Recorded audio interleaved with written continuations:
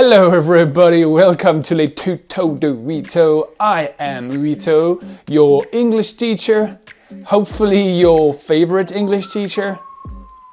I have no idea. But today I have a special lesson. Yes, I do.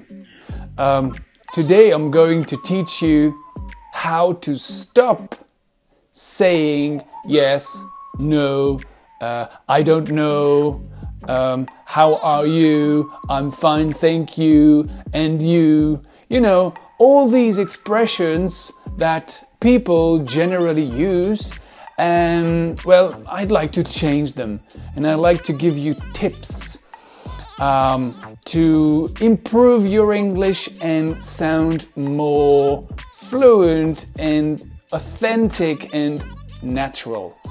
So without further ado, let's dive in. Okay, let's start with yes. Stop saying yes. So instead of yes, you can say sure, no problem, why not? Or even of course. Do you like rock music? Of course I do. Now, when you respond to an offer, well, you can say, imagine someone tells you, would you like to go to the movies? I'd love that. I'd love that. Or, you bet. You bet. Now, when you agree with someone or with an offer, stop saying yes. Just say absolutely.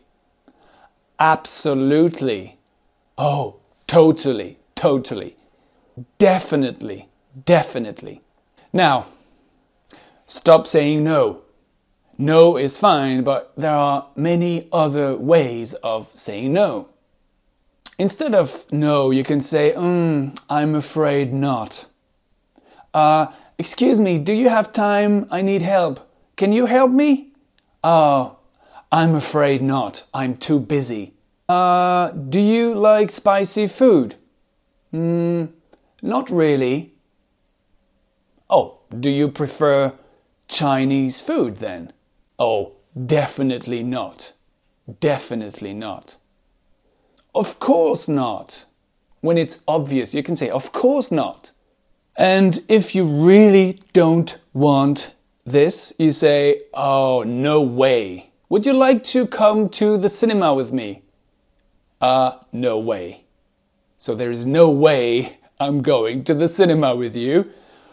This is rude. Now, number 3, stop saying, I don't know. I don't know. I don't know. I don't know. I don't know. I don't know. Well, why don't you say, I have no idea. No idea. I have no idea. Can you tell me where the library is? I have no idea. Or, I don't have a clue. I have no clue.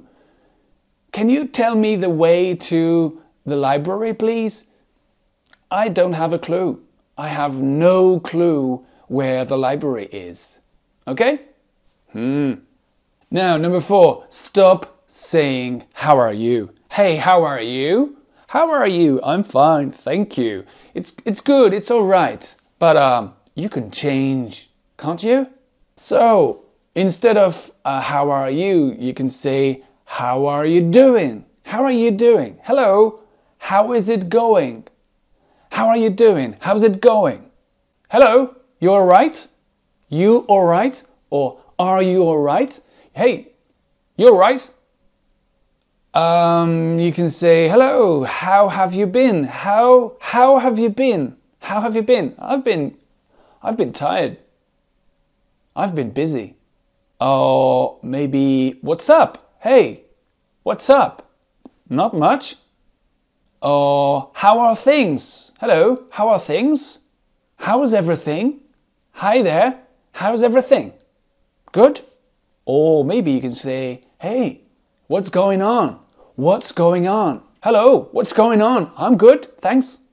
Number 5, stop saying, I'm fine, thank you. this is great, but you can change once again. So instead of I'm fine, thank you, you may say I'm good. I'm good. I'm all right. I'm okay. I'm great. I'm great. I'm very well, thank you. I'm very well.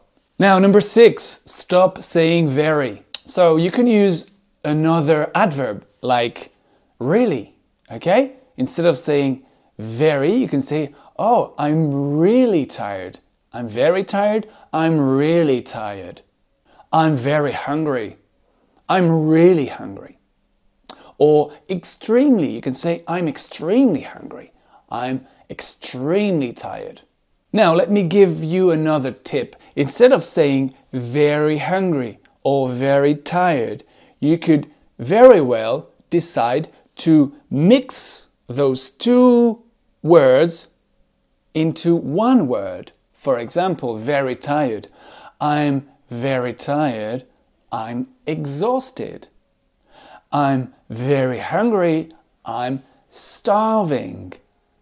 I'm very cold. I'm freezing.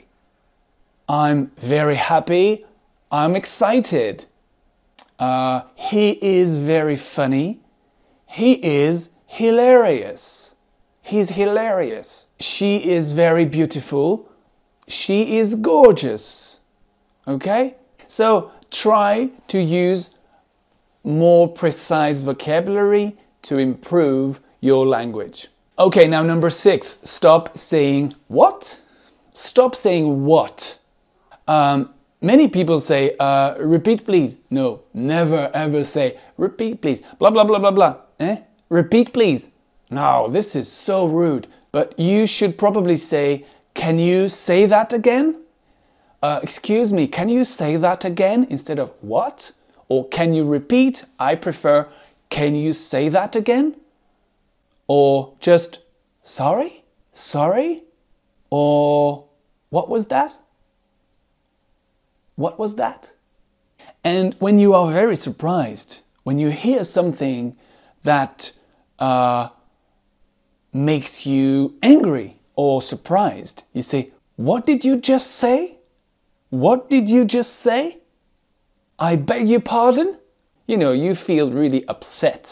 Excuse me? Excuse me? And last but not least, stop saying goodbye, okay? Goodbye is great, but there are so many other ways to say goodbye. So you can say bye, bye-bye, see you later, I'll see you soon. Or not just see you soon, but I will see you soon. I'll see you soon. I'll see you around. You can say take care, take care. Oh, I gotta go, I gotta go, I've got to go. And when you say that quickly, you say, I gotta go. Oh, I'm sorry, I gotta go. Or you can say, I'm off, I'm off. All right, what time is it? Oh God, I'm off, I'm off. If you think you will see the person again soon, you can say, I'll talk to you later. I'll talk to you later. Have a great day. Have a great day. Or have a great day is quite American. If you want to sound more British, you would probably say have a lovely day. Have a lovely day. Have a great day. Have a lovely day. Okay, thank you so much. I hope those tips were helpful. I think it's really important for people who learn English like you to be able to change the way they speak. And it's not so difficult. It's just a habit. It's just something that you have to think about. Okay? So practice, watch this video again, repeat, take notes, and try to apply those tips next time you speak to a person, okay? So I'll leave it there for today. Thank you so much for your attention and for your kind words and comments and for your thumbs up and for helping spread the word. Thank you, and I'll see you later. Bye bye everybody. Cheers.